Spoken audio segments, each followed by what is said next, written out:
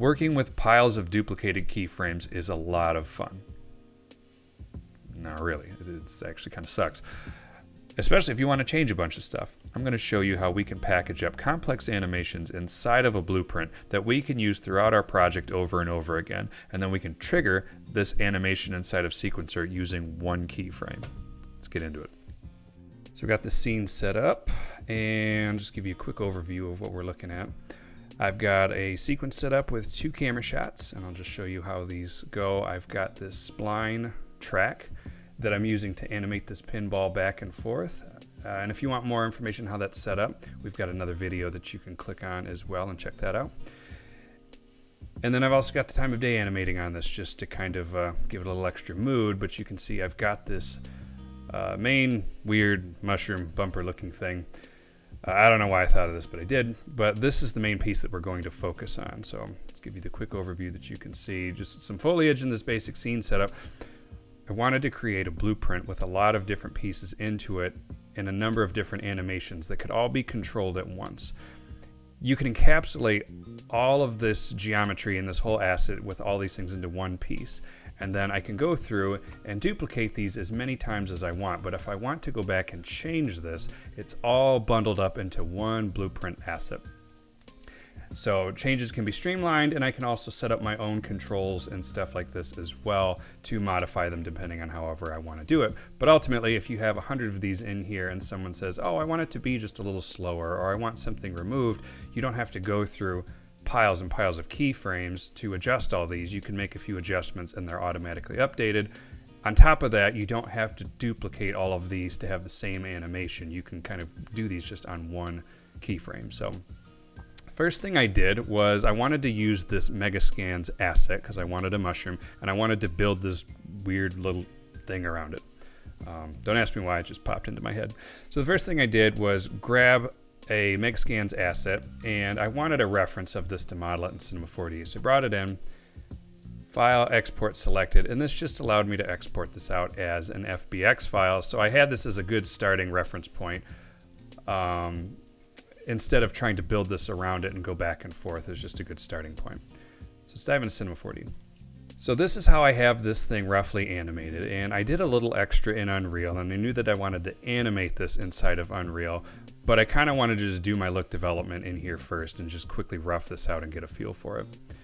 There's a few things that I had built. You can see I imported the Megascans asset here, and then weird little ring things, a bunch of stuff spinning. At that point, we went to export. So I knew a lot of these static meshes I was going to bring in and just animate by hand because that was going to work a little bit better into the blueprint. But some of this stuff, I wanted to have this animating on its own. So like this folding asset, I found those just easier to export it out as an alembic. So the way I broke this file down was this outer cylinder, this little ramp piece that you can see here, these spinning blades, which I'll show you how I automated the animation on these, and this outer static ring. These are things that I know it's just going to be position, scale, rotation. It doesn't make a whole lot of sense to animate all of these in here and then try to deal with exporting. However, these arms are a bit more complex, and I wanted this to be kind of bundled up into one piece that I could export out as need be. So the way I did this was I have this radial cloner, which is pretty straightforward. And if I disable this, I just have this single piece that's kind of on an hinge. The only thing I'm actually animating is this little bushing piece, and everything that's a child of it is just along for the ride. So if I go back out of this view, I turned off the cloner, and the easiest thing to do is just select all of these and then File, export this out as an alembic, and then make sure that you have the frames that you want. So I went from 20 to 35. That's how I baked this in here, and that's pretty much it for that piece. The rest of these rings I combined into one mesh. I tried a few different versions and getting the cloner in. It ended up just being easier to make these one solid object, and I just kind of fudged it in Unreal, and it was a lot easier to play with. So I brought these in as one piece. You could just merge these the way that I've got it and just be done with it. I left it alone and just exported it out as an FBX. And then everything else from there, assuming I did the rings and everything else aside, you can pull that out and then just export out all this else, all of your other objects as an FBX, and that'll get these into Unreal. Okay, so we're back in Unreal now, and we're going to start putting together this blueprint piece by piece. I've imported in a single arm on its own as an alembic, so I exported that out as an alembic that I'm going to put together, you'll see in a second. I've imported the FBX already with all of these static pieces that we're going to animate inside Unreal into our own blueprint. So let's start making it. First thing I'm going to do, make a new blueprint. So right click, blueprint, just going to make an actor. I'm going to call this BP mushroom bumper, because that's what it is. Okay, blueprint's open. Now we just need to start importing our pieces little by little. So let's start with the FBX. We are going to select all of these pieces and drag and drop them in. And this gives us all of our static meshes inside of this blueprint, which is what we want.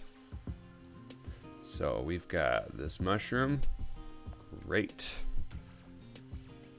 And I'm going to go ahead and toggle visibility on some of these right now just to make sure we're set up okay. We're going to scale this guy up. It's going to make this a little easier to work with, and we can scale it down later if we need to.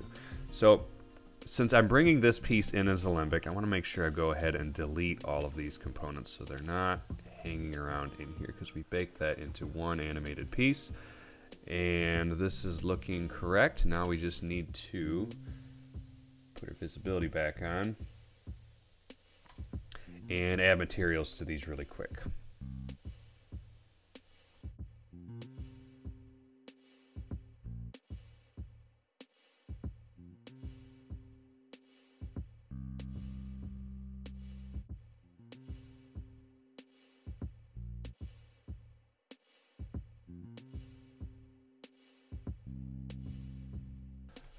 All right, we've got our first round of materials on here. The first thing that I'm going to want to do is finish assembling this. So we want the arms.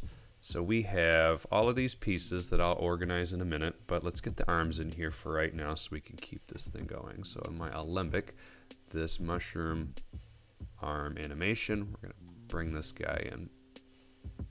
And I'm going to make these a child of this platform because that's what I want them attached to. So let's get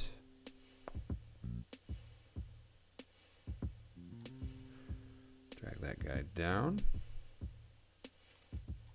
Looking tiny. So now what I'm going to do is we're going to go into our top view, and I'm just going to start putting these into place, and we're going to manually duplicate these around. Just for the sake of this blueprint.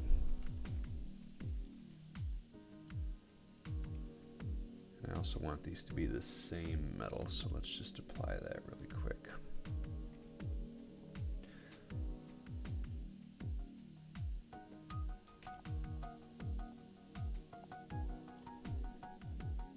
Let's see, how's that?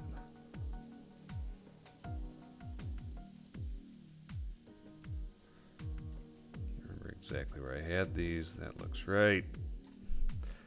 And there's that little lip, just so I know that it's snug in there. Okay, that's looking good.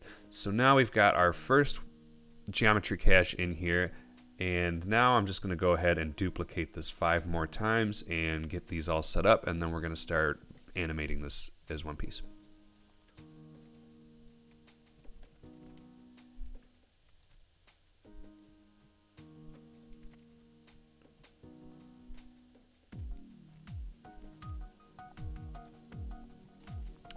So I could have merged all these into one piece, which probably would have made this a little bit quicker than manually placing these. But in the event I wanted to change something, I just wanted to have the flexibility of having this as a modular piece that I'm reusing. So that's why I chose to do it this way. So let's start animating this, and then we'll continue to finish building it from there. So the key thing that we're going to want to add to this is sequencer inside of this blueprint so that we can call it. So I'm going to compile this real quick, and we're going to go up to add, and we're going to call in an actor sequence. We're going to add this. We'll call this mushroom bumper fire, because that's what we want to do, is or trigger. Why not?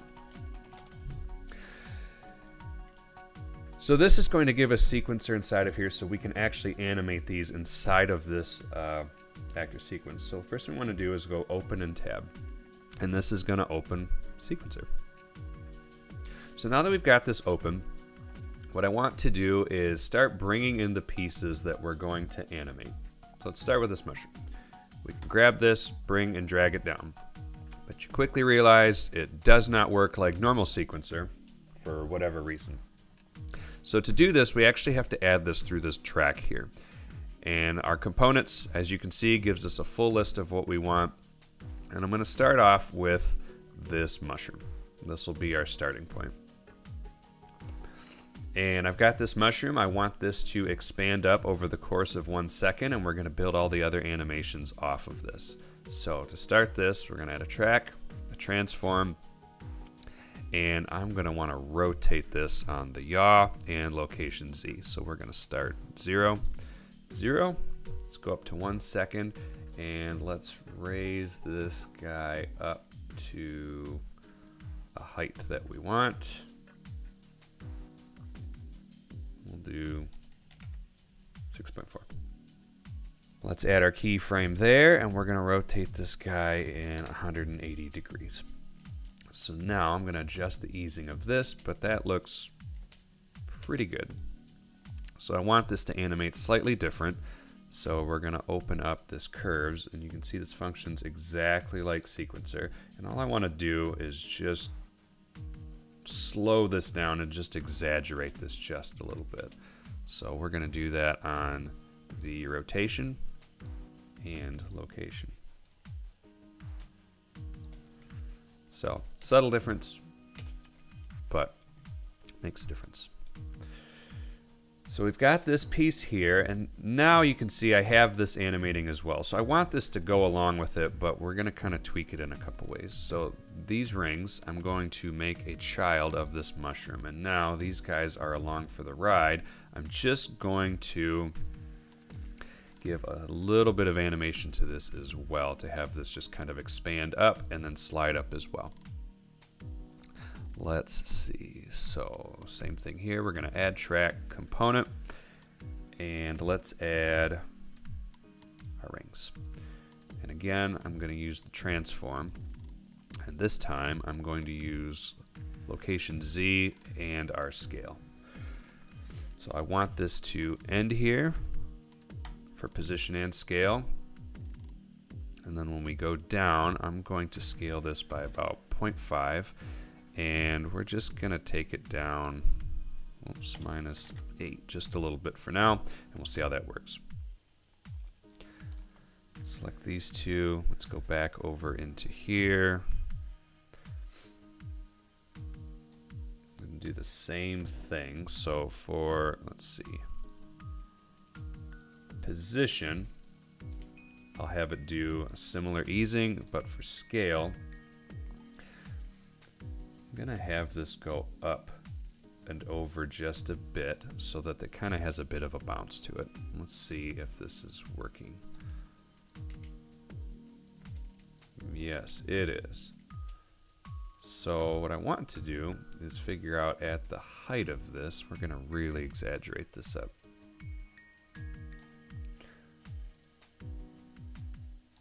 Let's see, about enough just so it's not hitting the top. So now this should bounce just a bit, which is what I want.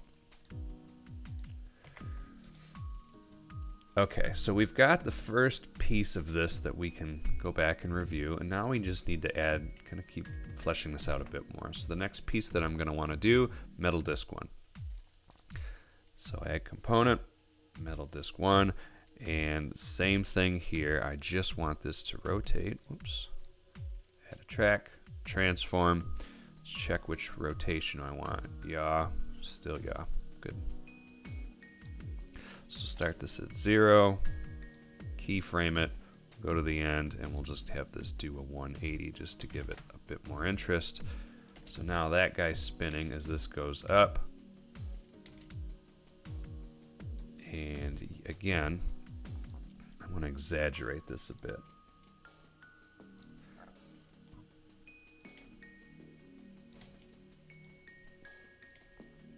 So this way it'll be a little more aggressive. Nothing crazy. So we've got these main pieces spinning, which is great. That's a good start of what we want. The next thing we need is we're going to have this expand up, and then right around here we want these pieces to unfold over. So pretty straightforward, same thing. We're going to go track, add component, and this time we're going to go through and add our arm animation. And then under here we're going to expose, we want the start time offset. This is going to be our animation track for the geometry cache, and as you'll see, this guy, if you scrub it a ton, goes nuts. So we're going to start here at 0, and we're going to have this expand open, and I believe it's 0.5. So half of a second, I'm pretty sure though. That's in seconds, not in percentages. So that looks right. That guy's going to swing and snap open. I'm going to keep this linear. Yeah. Keep this linear so that I'm retaining the exact easing that I had in Cinema 4D. I'm not adding easing on top of easing. Perfect. So we've got one of these. Let's go through and quickly just add the other ones really quick, and we will have all of these going. So add our components.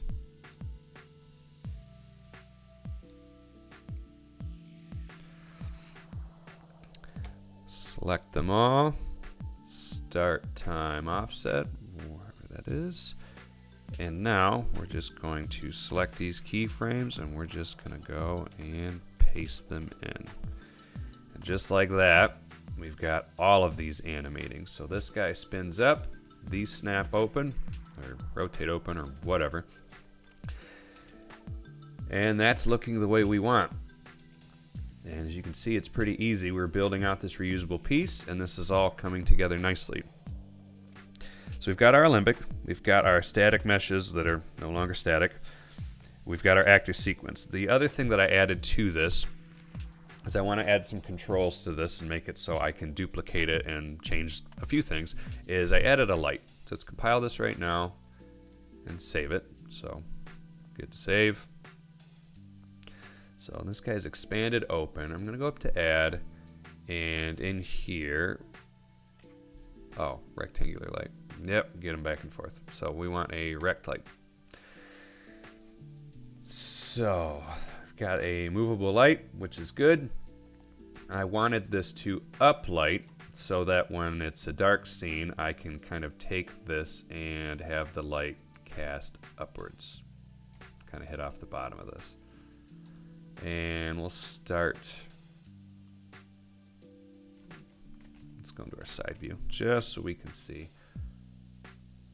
Get that right underneath the bottom of those blades. And that'll also give a little bit of added animation as well. All right, back to our main view.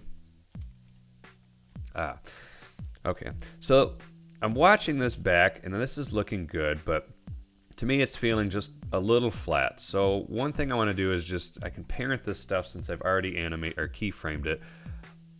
All of these are attached to this platform, which actually I think what I want to do is attach them to this bumper. So I'm going to grab these, move them up to this ramp. And because this piece is already spinning, this metal disc 1, I'm going to take this ramp and just make it a child of that. So now when this guy spins, it just adds a bit more movement, pizzazz, whatever you want to call it. But this is now getting to the point of where I want it. So I've got this light. I'm going to add some controls. But the last thing I want to do inside of this track is I want to add audio so that when this thing spins up and we fire it, it's got audio associated with it. And it's one less thing that I have to deal in post. So I've imported a few sound effects tracks.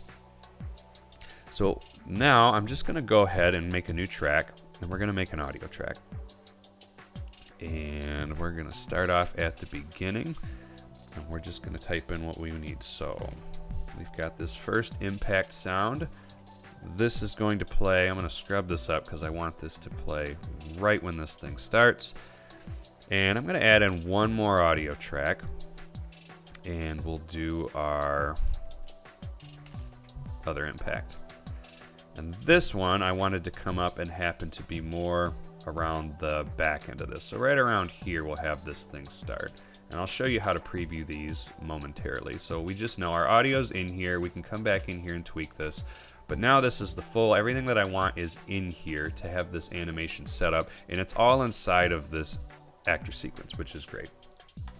So the last thing I want to do is when I duplicate these and move them around, I want to have a little bit of extra control over the lights. So let's set that up. So let's jump into the construction script. And pretty simple, we're just going to add some quick controls to this. So let's bring in our, let's rename this really quick.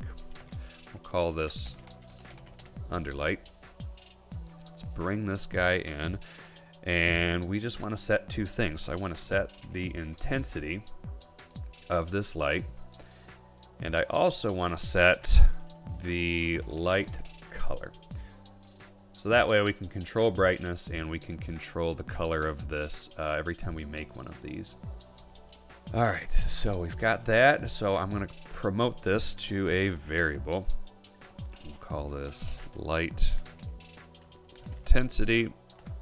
Great. I'm going to expose this so we can access this to outside of this. I'll expose this to cinematics. I don't know if we'll animate this, but why not? And then this new light color, promote the variable as well. And this will be light color. You guessed it. So we can compile this, add this to here, and we are almost finished. So let's check to see where we're at right now. Let's go back to this folder. So let's just add this blueprint into here and just kind of see where we're at. So this is looking how I want. We've got our materials, everything's in here. Probably should add a color to this that's not black. Crank that up. All right, so we've got a light. All right, we can change the color of this to whatever we want, and this will be on a per blueprint basis. So I'm going to move this guy over here. As you can see, now I've got color controls for each one. So one thing I forgot is to set up the animation for these blade spinners. Let's cut this in. Okay, final piece that we need to do now that we have this is that I've keyframed this full animation and it's looking good, but I want these spinners to just constantly be rotating. I don't want to have to deal with keyframing and looping them, so we're just going to automate this part. So in the event graph, we're going to run this off the event tick. And I've got these blade spinners selected.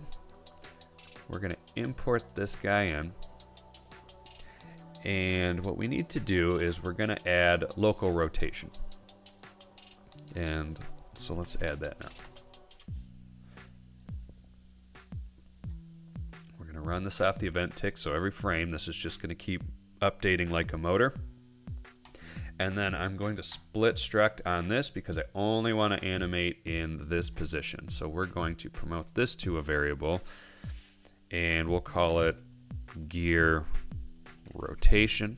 Make this guy public. I don't think we need to animate this in cinematics, but this will just give us constant speed that we can check. And we're going to compile this, and I'm just going to set 0.25 to start, and then we can test that. So back in this view, you won't see this now, but you'll see this once we actually get this going into play. Okay. So the final thing we need to do is set this up on an event so that we can trigger this using a single keyframe inside of Sequencer. So to do that, we're going to right click, custom event, and we will call this mushroom bumper trigger. No, I already took that. Call it fire. Okay, so we're going to use this to fire the event. And we need to bring in our animation sequence, our actor sequence. And we're going to expand off this and just hit play sequence. And it's that simple when we plug this together. So now when we go to call this, and I'll show you how to do that right now, the event is going to say play sequence, and we're going to play everything that we put inside of this actor sequence. Let's minimize this and let's try this. So we've imported our blueprint into here. We're going to go to track, and now our event track trigger. This is going to call that out. So the first thing that we need to do, we're going to pick a point in time and just make a keyframe. And you'll see it's grayed out, and that's because there's nothing added to it. So we're going to right click on this, go to properties, down to event where it's unbound, quick bind. And you can search for it in here, but since I've named it mushroom bumper fire, that's the event that we just made. We are going to add that to it. And what this does is it opens up something called the director blueprint.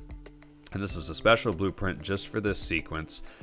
I don't do a lot in here. It pretty much automates the process, but it'll do this every time you set one of these up. So we've got, you know, it's just telling sequencer to fire this. So we don't need to spend a whole lot of time on it. And now when we go to play, you'll still notice nothing's going. And why is that?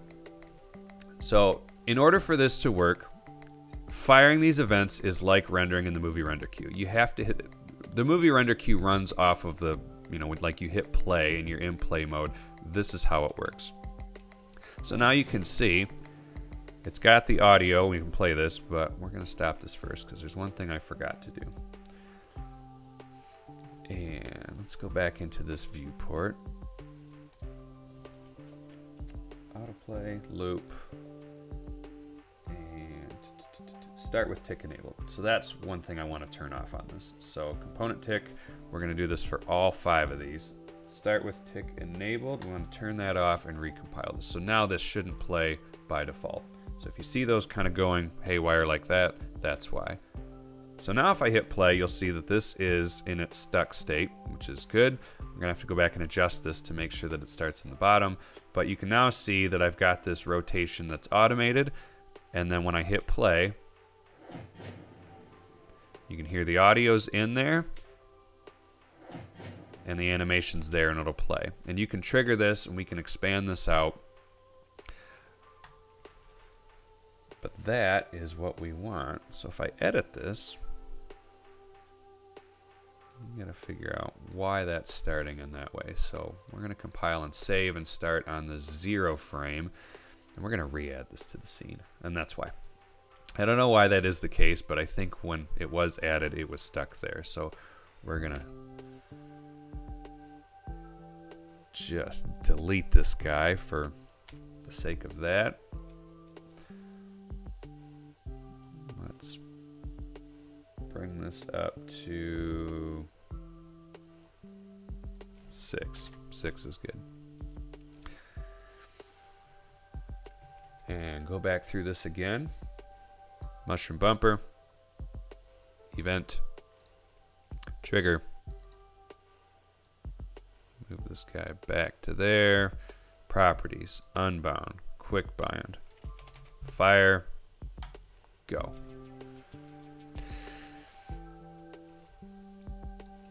So fire this up again and we hit play. And that is doing exactly what I want, which is great. So to finish this off, now, since I've got these in here, the only minor pain in the butt is just having to deal with the director blueprint. But if we can take these and start offsetting these in time, I'm just duplicating these and moving them around.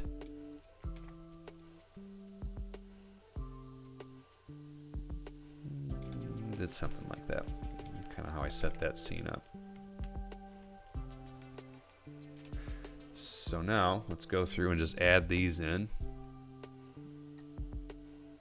And go through these steps again. Event, trigger. Just start with number 2. Fire one there. The third one there, something like that. And then the 4th one there.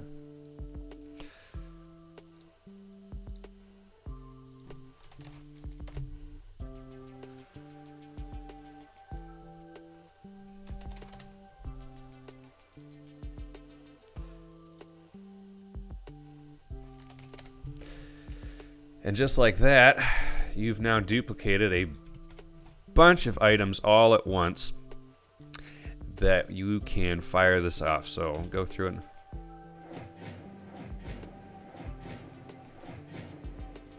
And all of that is down to next to nothing on keyframe. So if we want to change this, we can. So say that's moving a bit slow. Gear rotation, I want this one to go faster. And then say this one, I want to go in reverse. Well,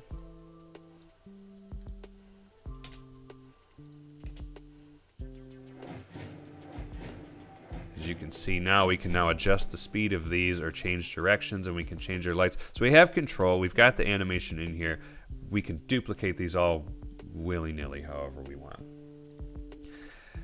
And that's really about it. Beyond that, you can go through and, like I said, with this rig, I can go through and add the spline and, let's see.